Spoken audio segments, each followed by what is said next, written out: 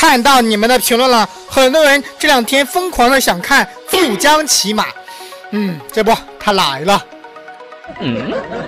是的，你们不是都想看富江的骑马交互吗？我费尽千辛万苦，终于找到了一位富江玩家呀！哎呀，看在男孩哥哥这么辛苦的面子上，大家能不能点个赞、点个关注啊？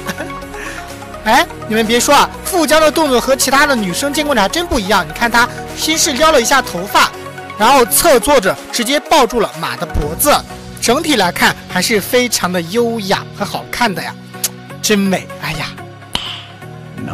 至于小女儿呢，和梦之女巫的其他女儿差不多，都是趴在马背上，然后再和你捉迷藏。那富江驾驭战车也是和其他女生监管者不一样了，看她有点类似于在放娃娃的技能一样，看到没有？咱们仔细看一下。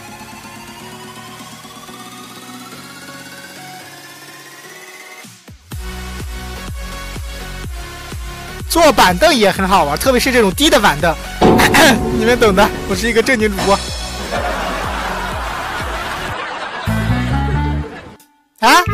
柯南，拿着手电筒去干啥呀？你这是？小朋友，你是否有很多问号？为什么？今天在这看漫画，我却在学画画，对着钢琴说话。别人在玩游戏，我却背着 ABC。我想要一台大大的飞机。剩下的时间交给你们。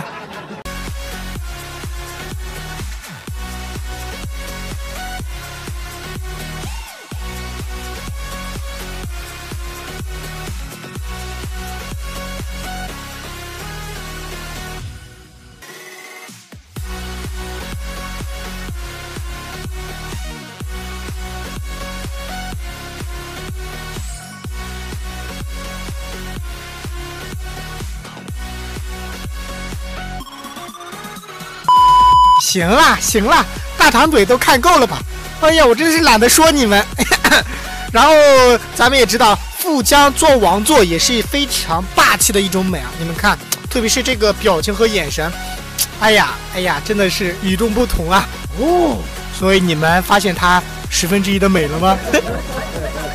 还有就是小女儿做王座就比较乖巧了，只是简单的摸了一下手中的斧子而已啊，特别的乖巧。好了，各位，视频制作不易，感谢你的鼓励啊！找到一个富江真的是太难了，所以这个骑马的富江你还喜欢吗？感谢你的关注、点赞、评论、转发加收藏，我是男孩，咱们下视频见吧，拜拜。